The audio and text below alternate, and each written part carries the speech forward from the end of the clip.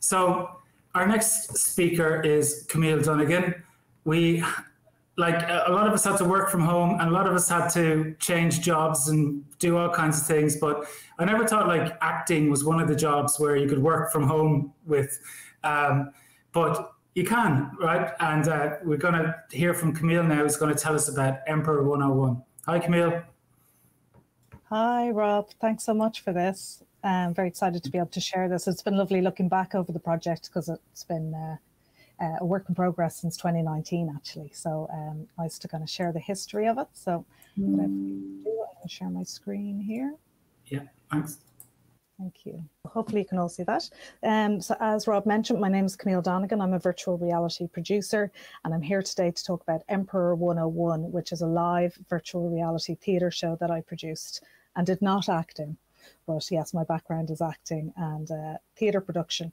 But for the last 8 years, I've been working as a virtual reality producer since I got hooked at a conference. I'll talk a bit about that piece of work that hooked me shortly.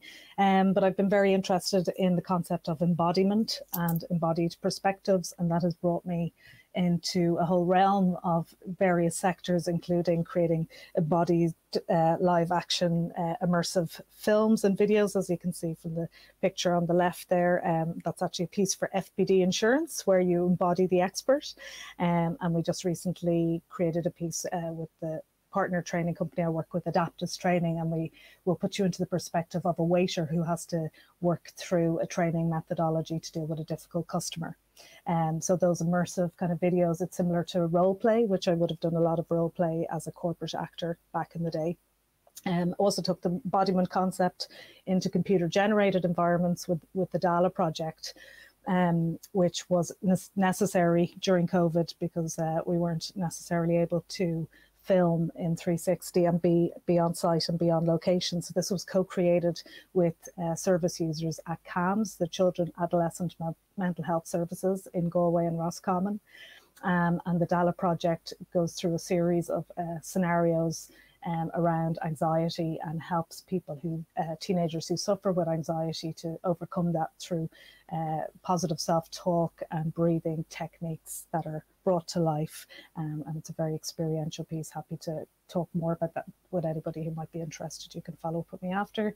I produced a virtual reality piece called Out of the Ordinary with Irish National Opera, which was part of a European project, and it's coming soon to a county near you. It's going to be on tour this summer, and that was directed by Jo Mangan from the Performance Corporation, who is the director of the piece I'll be sharing tonight. I'm also creative director at Solace Viewer, which is a virtual reality meditation app available on AppLab. And I currently work 2 days as head of production for Cooperative Innovations in Leeds, who are really amazing, cutting edge, Unreal optimization, Quest 2 experts. They've been working in games for 25 years and they create a lot of immersive experiences. So we're going to be launching our Anne Frank house very soon with them. Okay, so just a little bit about why virtual reality can be so powerful. So I worked as an actor and theatre producer for many years, parallel to a very boring career in tech in the bank, writing software. And I went to the Science Gallery 8 years ago and went to a piece called Doghouse, which the image you can see on the left. So there was a physical theatre set. There were these dinner tables. There was a piece called Doghouse by Matt Szczerek, and I was asked which character I wanted to be. This was mind-blowing in and of itself. So I chose the character of the father, and with 4 other people, we went into headsets and we were all in a forced perspective, passive experience in an Oculus DK2 headset. I was in the perspective of the father, and through non-verbal communication, I knew that my character was annoyed with his wife, and I knew that he was because every time she took like a glug of wine, he sighed really heavily, and I was in that sigh. Spatial audio was amazing. The footage was filmed on GoPro cameras that were put on the actors' heads, so the footage was not great. I had a lot of lag, a lot of latency, but I was completely transported. And so intuitively, I felt the power of this medium. and went on to kind of really dive deep and became quite obsessed, and still am, with the medium and the possibilities of it, particularly around immersion. So really being transported somebody else into somebody else's body, into somebody else's perspective, their way of thinking, their way of feeling. Which ties in with empathy. And I'd agree with what Elaine Hoey said earlier. This is not by default an empathy making machine, absolutely not, but it has power and capacity to literally put you into somebody else's shoes, and I'm interested in exploring those possibilities. Depth is what the neuroscientists believe is the reason that this is so impactful on our sensory perception system. So the only dimension where we've had 360 3D-ness is this reality, the reality we're in right now. So our brain, if you're in an immersive experience, particularly, I believe particularly with live action, because it's the closest simulation to the real world that we can get, your brain is constantly checking, is this real? It seems real, it looks real, I have depth, and I have 3D-ness, and I can move around. And that's very, very powerful. It's very human, it's a very intimate medium. So we worked with an actress last week for that restaurant and hospitality training piece that I just mentioned with Adaptus. And the style of acting required is super intimate. Like, you have to absolutely believe that the camera is the character that you're talking to as the actor. So it's quite a new style of acting. And then related to that, we really need to get it all in one take. I never want to have edits in 360 videos when it's an immersive video. So we like to work with theatre actors that could be really authentic and offer that intimacy and that intimate performance.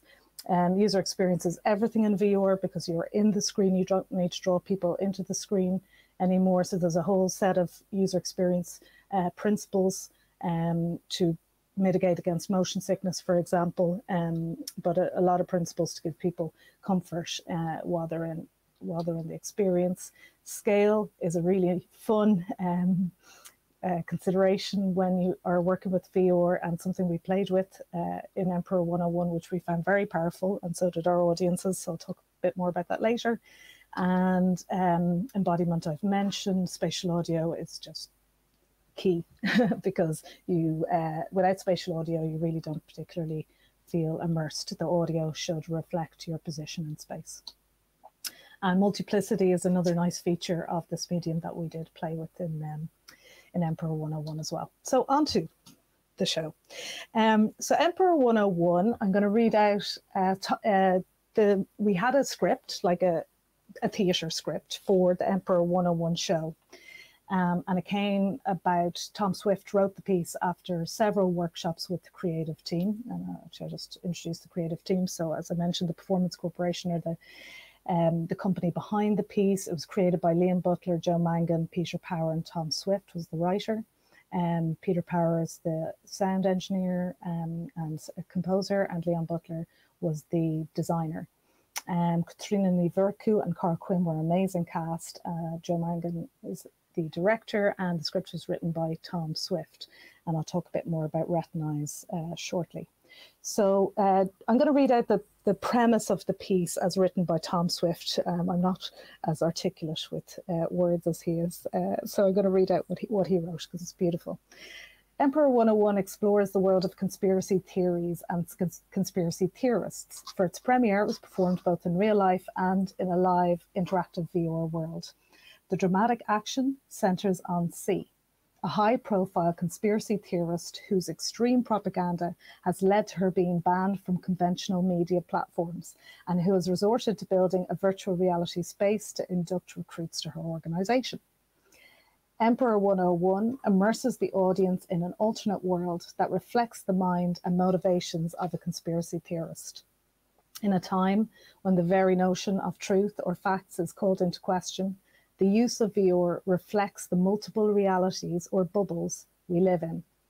The piece riffs on influences from ancient mythology to Alice in Wonderland, and asks if rejection of the mainstream is a product of fear or the ultimate act of self-empowerment in a complex world.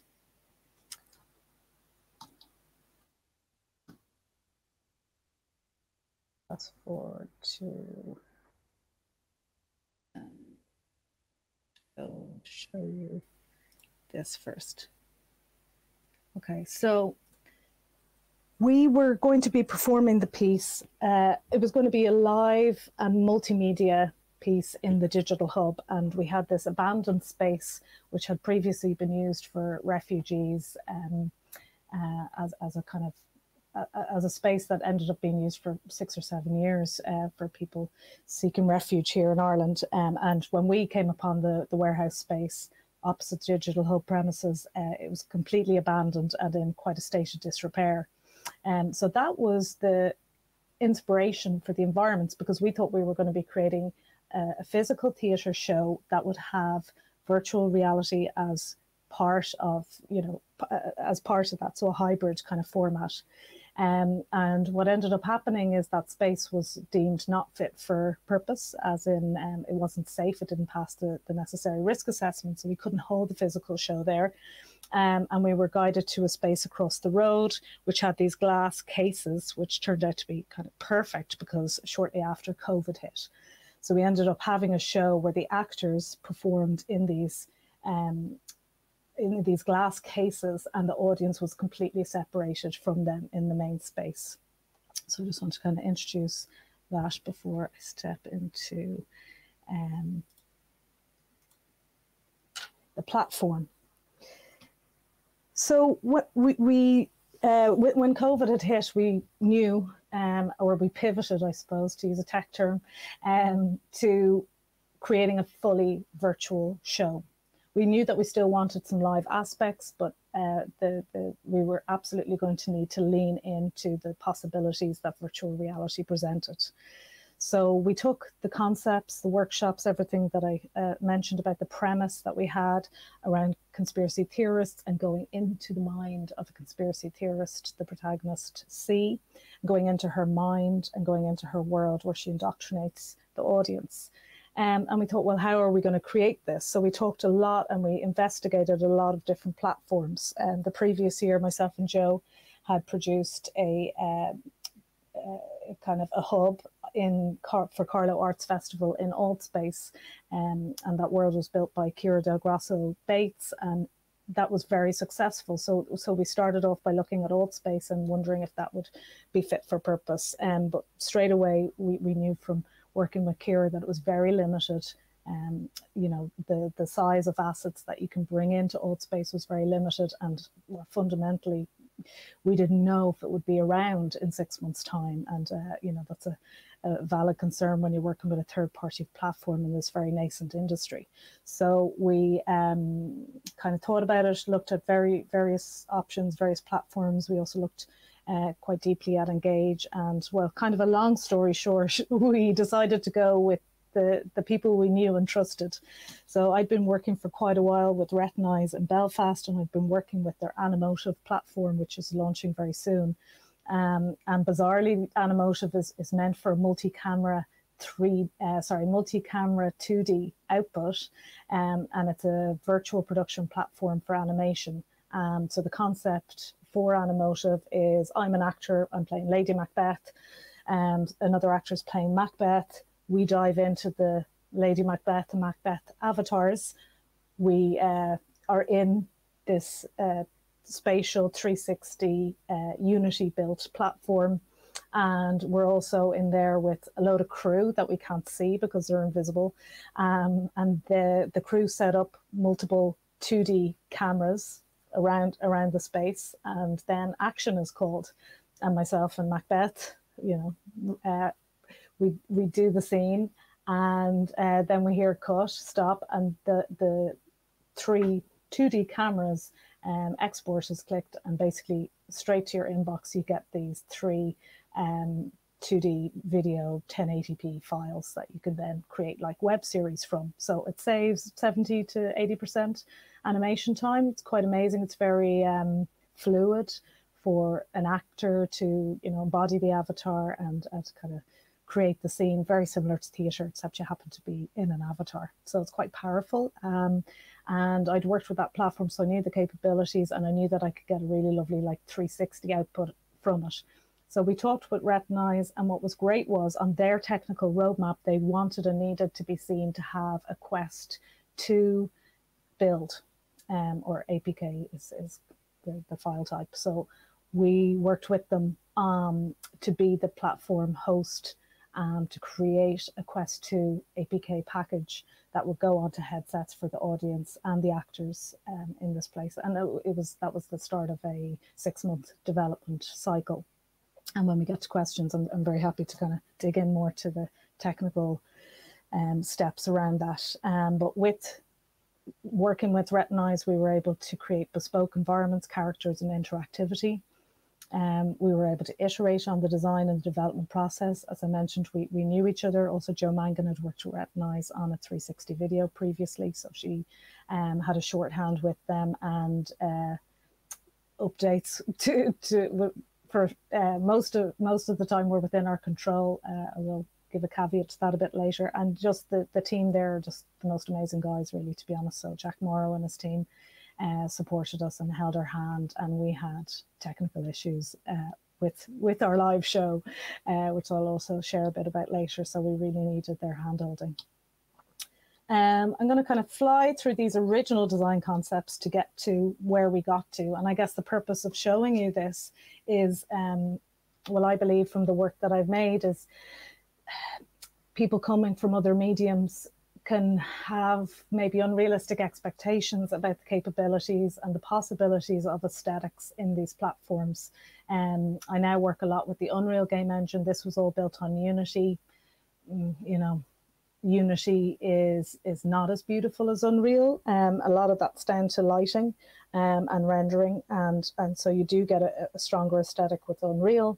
But Unity is kind of leaner and in a way cleaner, and it's great for interactivity. So there's benefits to both platforms, but we were tied to Unity. And to be honest, none of us knew how far we could push the Quest 2. The Quest 2 was very new. I'm talking 2021 here, yeah, October 2021. So it was literally only out a few months.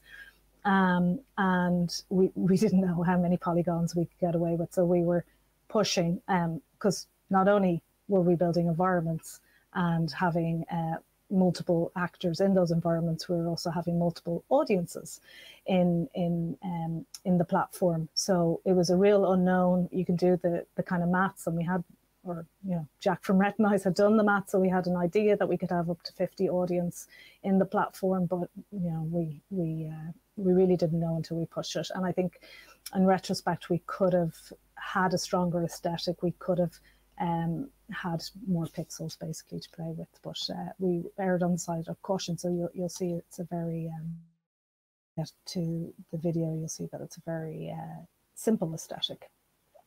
So this was the conceptual design inspired by the original space where we were going to have the show.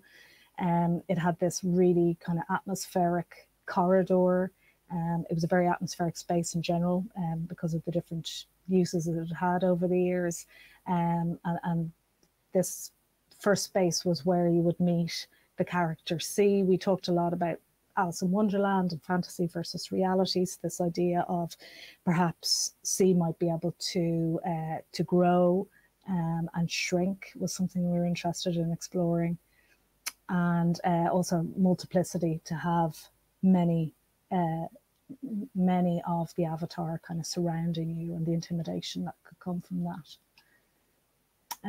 The second space we wanted to look at was a space where you got looked at, so an observation space where you really felt like you were being manipulated, and you were being followed, and you were being surveyed, and tying in with themes around surveillance in our modern world, and setting up a feeling of paranoia for the users.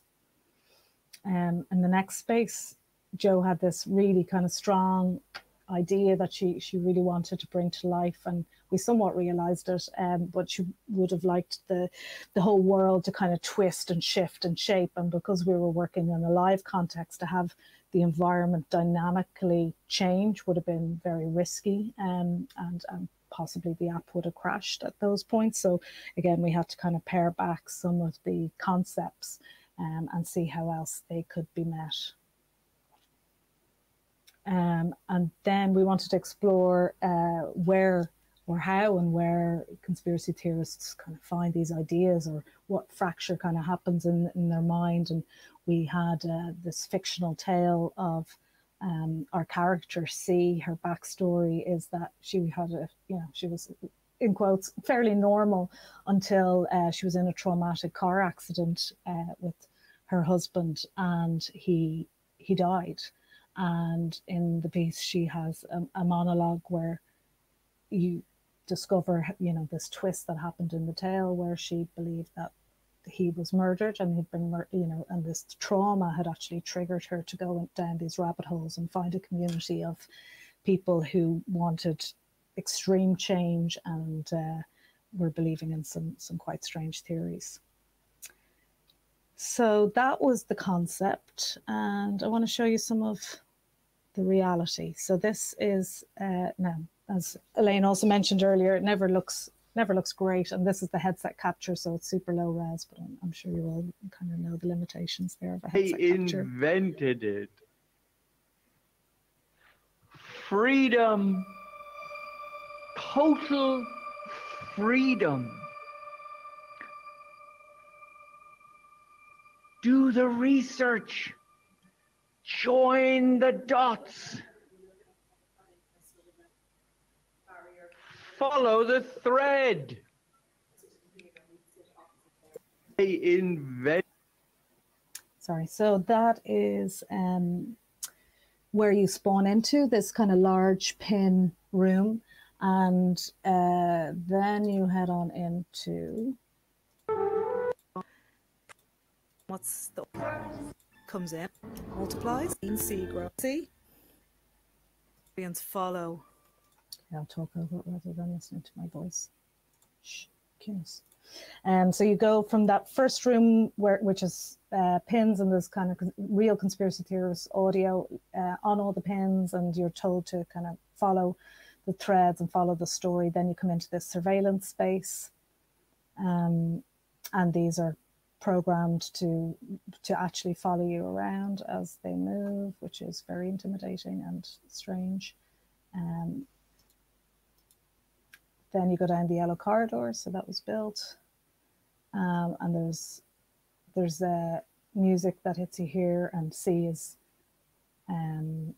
bringing you into her mind, really. And this is where there's this very dramatic monologue where we hear about the car crash and the black eyes that were in the car coming towards you, and you're being told that you must go and find this murderer.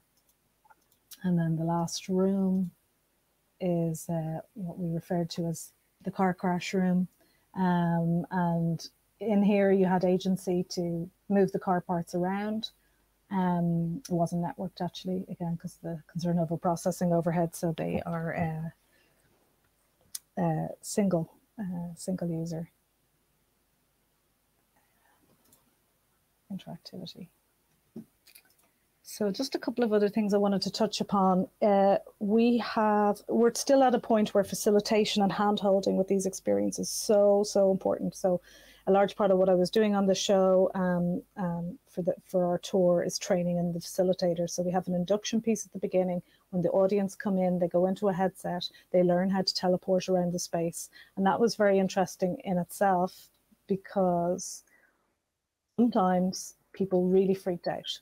I'm thinking roughly about 1 in 20 people could not stay in the headset. They felt claustrophobic, bordering on panic attacks. It's really not for some people. So on the spot, we came up with a hybrid format where I would be the conduit for their experience. I went into the headset.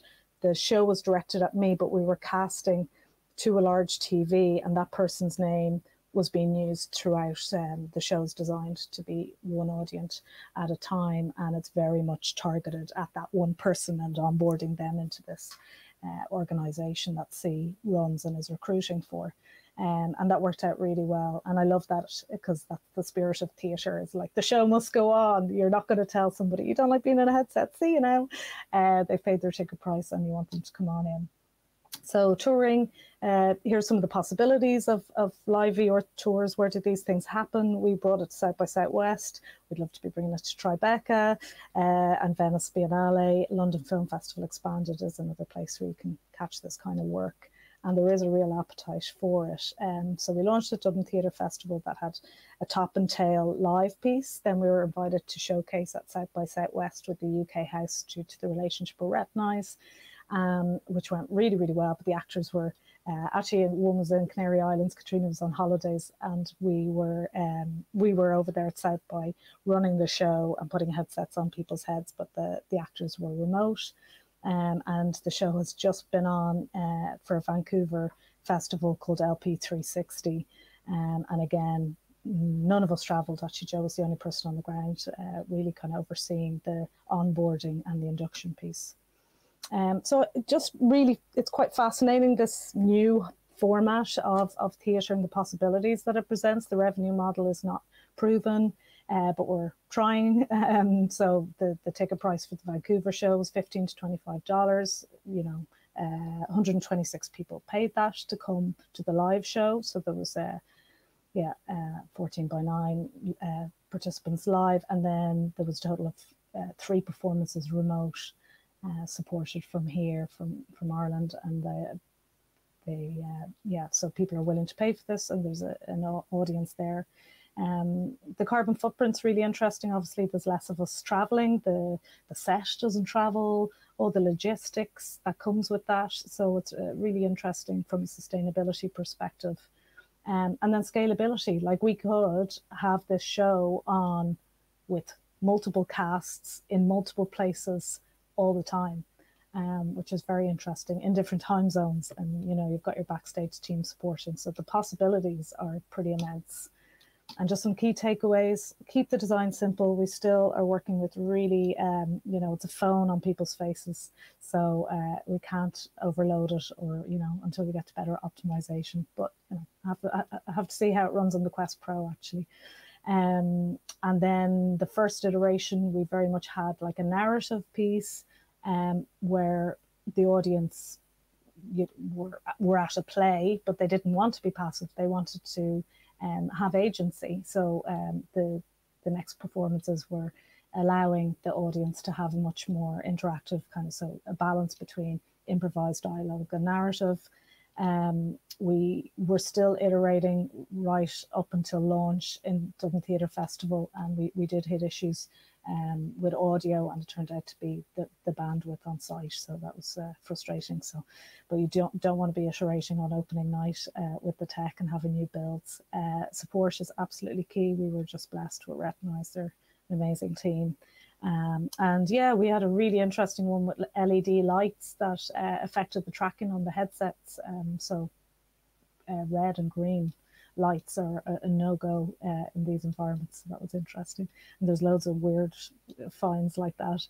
And rehearsing in VR. So Katrina Niverku, when she first started working in the headset, had never been in a headset before, and she got really bad motion sickness. So we had to ease her in really gently. And I was concerned she wasn't going to be able to perform the piece at all. But fair play to her, she did find her sea legs, and she's she can be in there for hours now, but we had to kind of really up the time very slowly and incrementally for her rehearsals.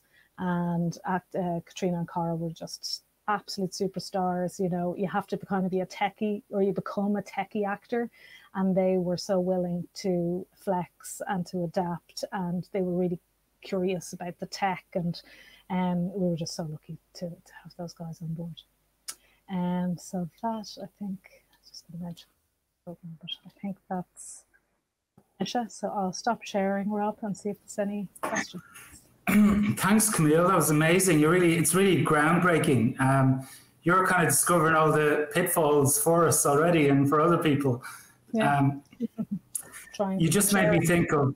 You just made me think of the next generation who are growing up on Fortnite, and are they going to sit down and watch a movie or a documentary or something, or will they want to be in it and they'll want to be interacting with it? What's your I think it's cause I have 2 stepkids. They're 16 and 11, and they love VR, and they're my best testers.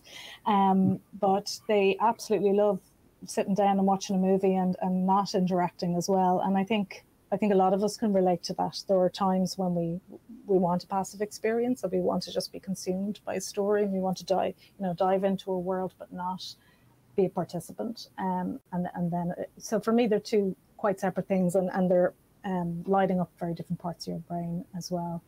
So I think there's a place for both.